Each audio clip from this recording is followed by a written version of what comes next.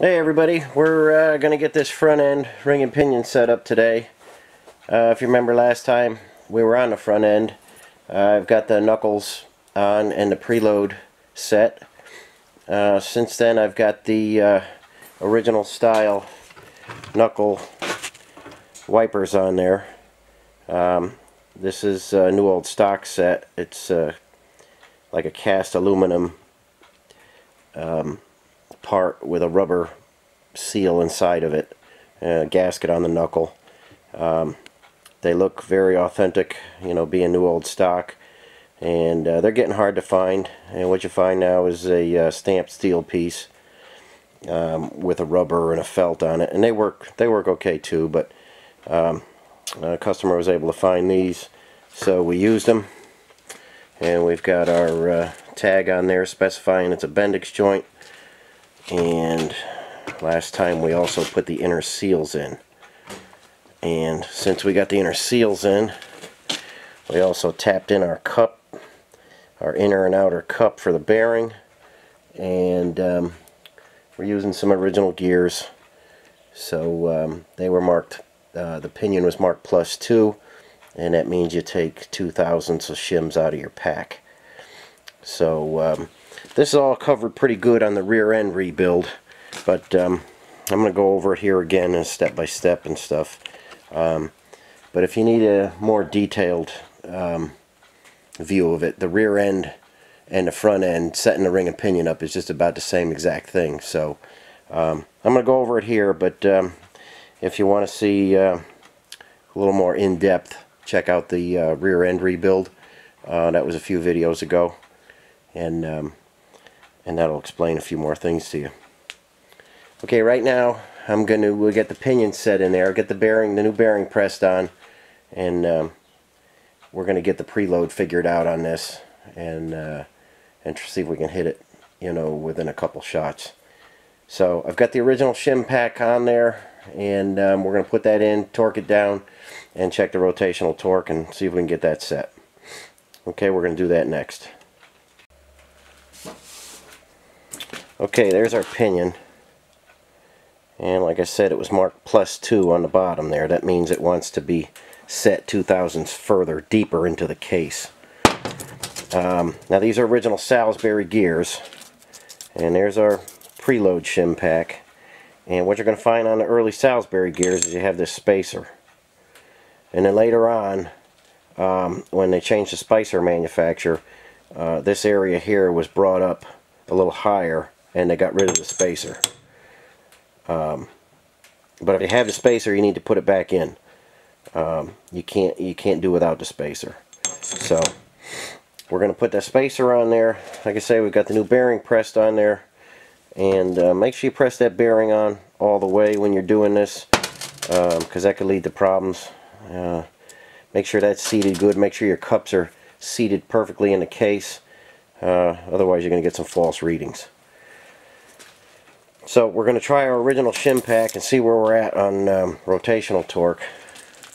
And here's our bearing, and that's going to go on that side. We'll tap that in. And guys, you that watch the rear end rebuild,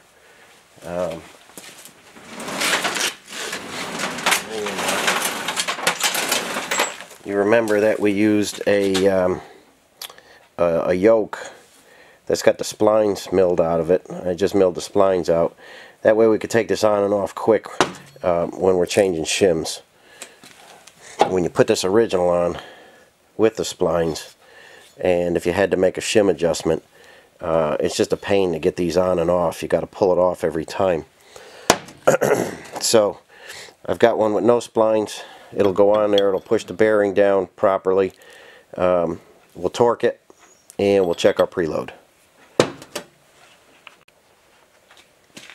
Okay, I've got the pinion in. I've got the nut torqued down, and we're going to take our rotational torque wrench again, and we're going to spin that around, and we're looking for between 10 and 15 inch-pounds of rotational torque. This is just a Model 25. It's much smaller than the rear. So we'll spin that around a couple times. Feels nice and smooth.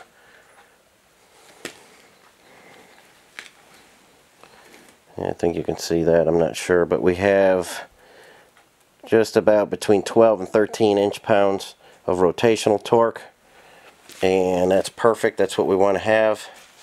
So that worked out nice. And when you're checking your rotational torque, you have no seal in there, you don't have anything, you just have your pinion in there with the yoke on it, and that's it. No, that seal will change the torque, everything will change it. So you got your two bearings, your nut, your yoke, torque it down, and spin it around, and that sets your torque. That shim pack in there is what. If it was too loose, you take a shim out. If it was too tight, you put a shim in there, and you'll know by how loose or tight it is what you have to do with the shims. You could start in small increments of 3 or 5 thousandths and just work from there. But this fell right into place. We're going to leave this for now. We'll come back later. We'll change the yoke out. We'll put a seal in there. We know that's right, so we're going to flip it over, and we'll go back over to the bench and put some new carrier bearings on, and take a look at that, and put that in here and check the tooth pattern, see where we're at.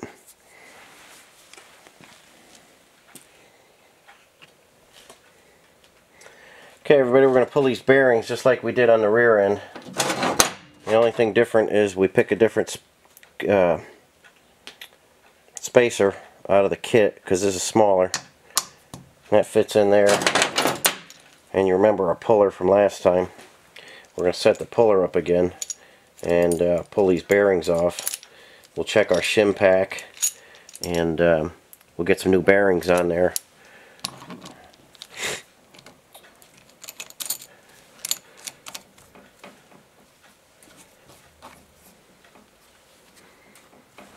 Okay, we'll tighten those down, and I'll get the impact gun out and we'll buzz those right off.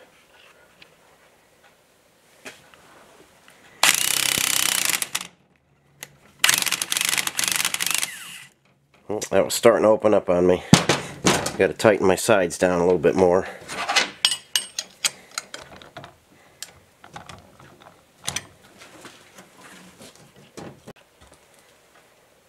Okay, this bearing is proven to be a real tough one, and even with the tightening these bolts down on the side to keep the legs from opening up, they're still opening up on the bottom.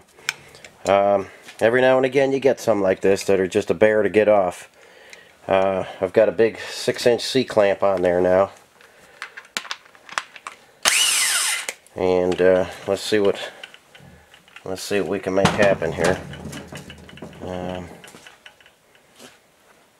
I got to get these pins driven in again.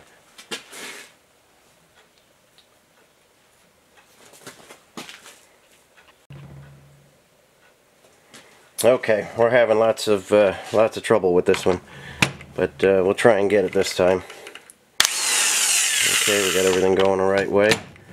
Let's see what happens.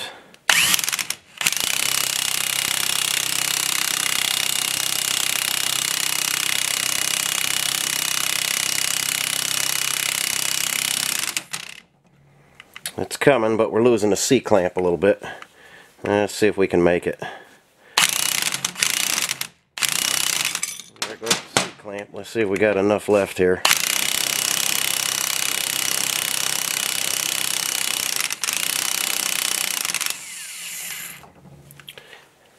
Well, sometimes they're a bear like that. You just got to do what you got to do to get them pulled off there. You know, you got to figure they've been on there for 60 years or so. But do what you got to do to get your puller from not opening up. So there's our bearing that we're changing. We'll clean this off. We'll measure our bearings, and we're going to put the same shims in there, and not the same ones because they got messed up a little bit, but we'll measure them and we'll put some new ones of the same thickness in there, and then we'll tap our bearing on there. Okay, everybody, that side was just as miserable as the first side, and clamp kept coming off, but eventually I got it. And got a new bearing on both sides. And we're going to clean this up a little bit and get any junk off it. And we're going to set it in the case and check our backlash. So let me give this a quick cleaning, get that grease off it so we can check our tooth pattern, and meet you back over at the case. Okay, now we're back over at the case here. We've got our carrier, ring gear, and our bearings. And I'm going to try and get this in there without getting in the way of the camera. Basically, you want to tip the cups and get them started.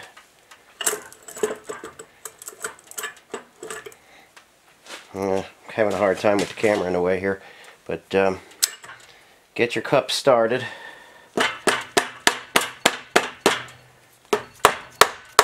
And then we're just going to kind of tap it in. We're just going to work it in with the rubber hammer. Tap it down in there gently, and we'll just drive it in there until we can get our caps on, and then we'll torque the caps down and check our backlash.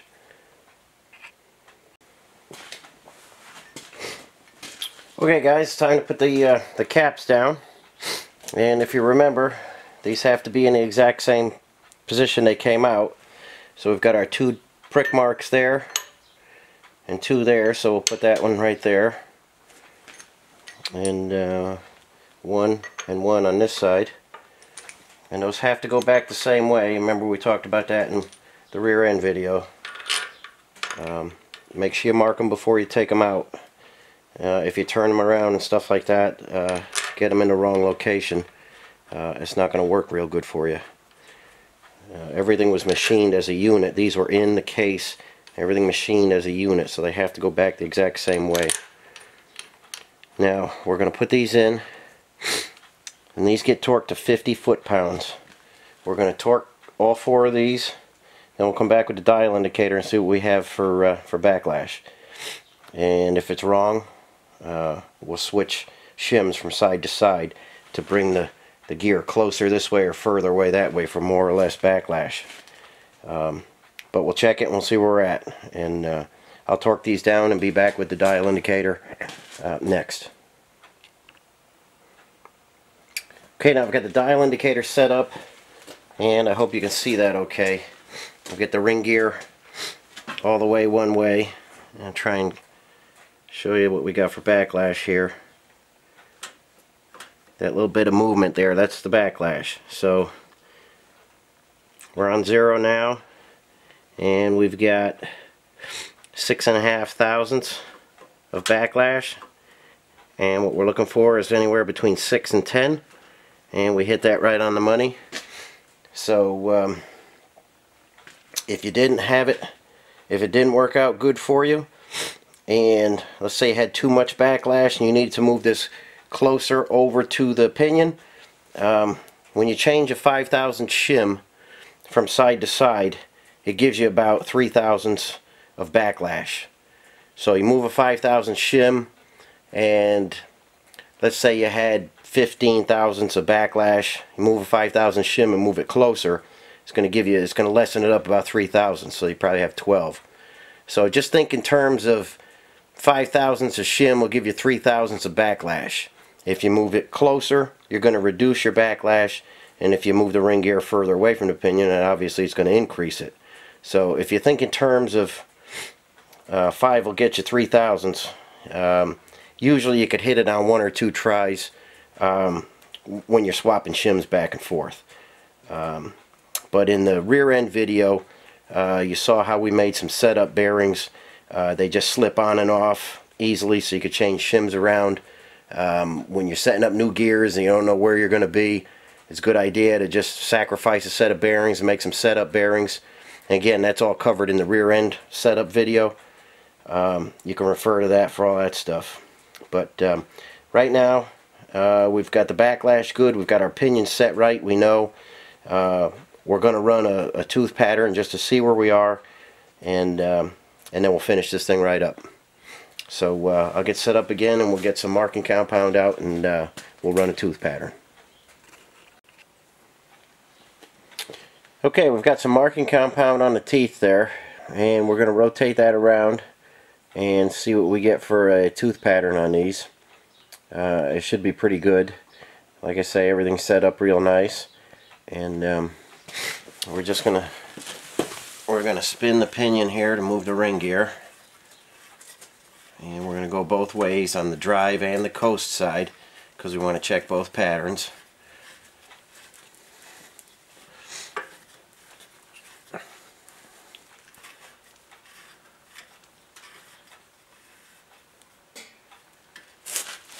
Okay, and I think you can see already the pattern it's making there, and it looks real good. Let me see if I can get you in there a little better.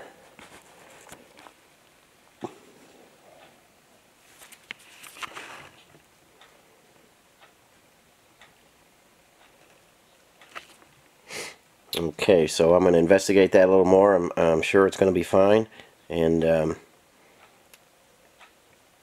we'll start buttoning this front end up. We still got to flip it back over and put the pinion seal in and stuff like that, but I'll do a a little closer check here of the pattern and be right back with you. Okay guys, I'm real happy with the pattern. I just wanted to check the coast side a little bit more. When you're setting up used gears, you want to try and match the coast side to what you took out, because that's the side that's really going to howl on you and make for a noisy gear.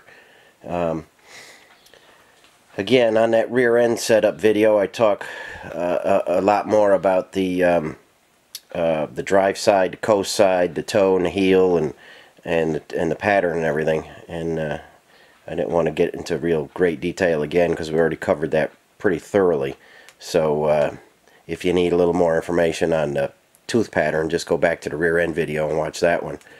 But this one's set up real nice. The the drive side matched the wear pattern perfectly, and the coast side fell in perfectly as well. And you get good patterns like that by keeping your tolerances just perfect. So 6.5 thousandths on the backlash worked out nice. We know our pinion's set right because it was marked. So set your pinion right, get your backlash right on the money, and you're almost gonna have your pattern fall in perfect every time. But do a pattern check and make sure it's not out of whack on you. You don't want to have a used set of gears and put a whole new wear pattern in there. It's just gonna be a noisy set of gears and stuff like that. So make sure you get the pattern check real good, and it'll be a long-lasting set of gears for you.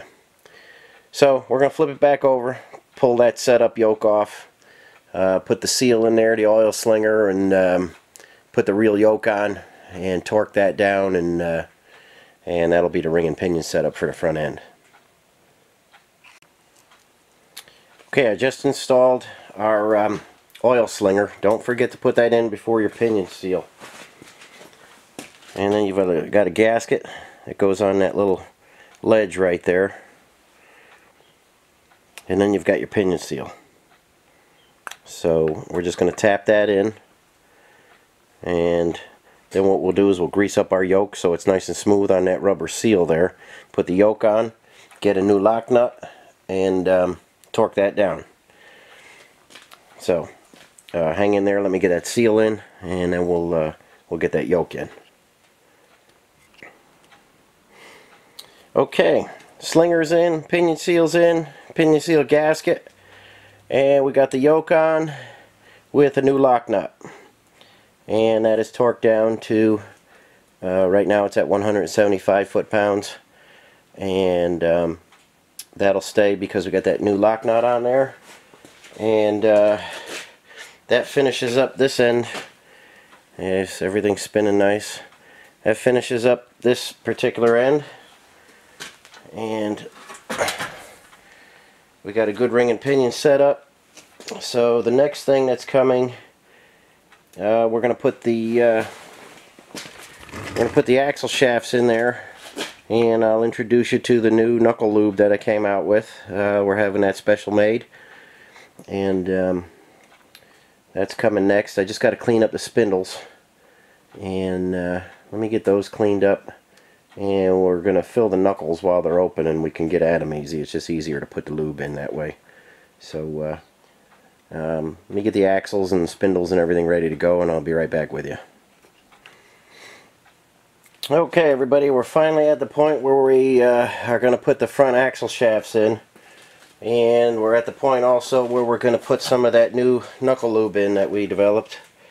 And like I said when I introduced it in one of the other videos, if you're going to be operating in any extreme temperatures, extreme cold or extreme hot, I have specific lube for both those applications. One instance would be like that snowblower CJ5 Jeep that I'm building. It's probably only going to run in the winter and the very cold, so it's going to get a much lighter knuckle lube. And guys that are running in the desert or something like that, you're going to get a much thicker lube. So I do have basically an all-season lube, which I consider, you know, I'm here in New England, so I consider the all-season lube from spring for spring, summer, and fall. It'll work in the winter, and it'll work in the hot summer, you know. So, but if you're in any extremes, let me know if you need any specific lube, and I can get it for you. So I get it in drums and stuff, and what I like to do first is in these Bendix gears, I like to pre-grease them. That way I know that there's lube in there, and I don't have to worry about just what I put in the knuckle. So I'm going to lube these guys up first. And this lube is not something you'd add to your already greased or whatever kind of knuckle lube you have in there. This isn't something that works with other grease. You have to be at the point I'm at now. You have to have clean joints, clean knuckle housing, and this needs to stand alone by itself. It's kind of like you can't mix, you know, .3 brake fluid with silicone .5. You know, this is meant to be used in new rebuilds and stuff like that. It just you don't want to mix it with other stuff. You want to use it all by itself. So I'm going to pre-lube these, and we'll also put a little bit of grease on the seal surface where it's going to hit that inner axle seal. We don't want that starving for grease or oil or anything. So we're going to just put a little bit on that area, and then we'll get ready to slide these in the housing.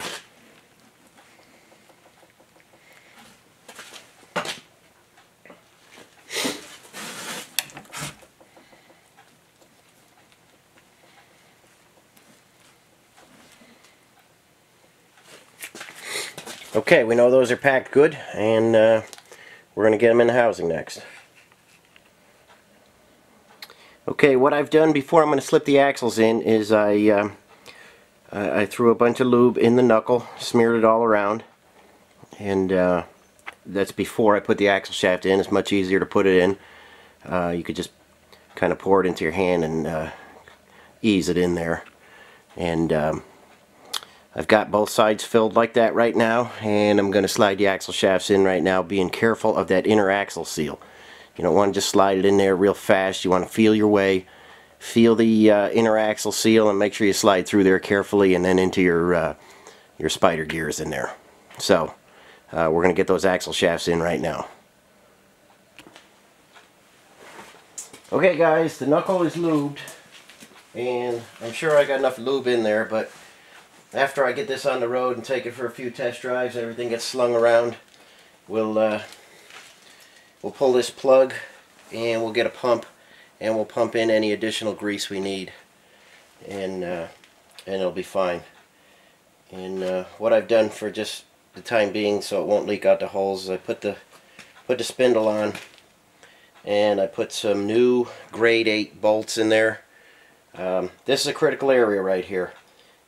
These 6 bolts, that's the only thing that holds basically your hub, your wheel, and everything onto the knuckle.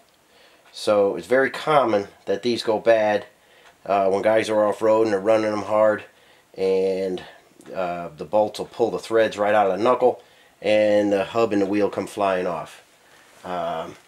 It's a critical area. Make sure your threads are good in your knuckle.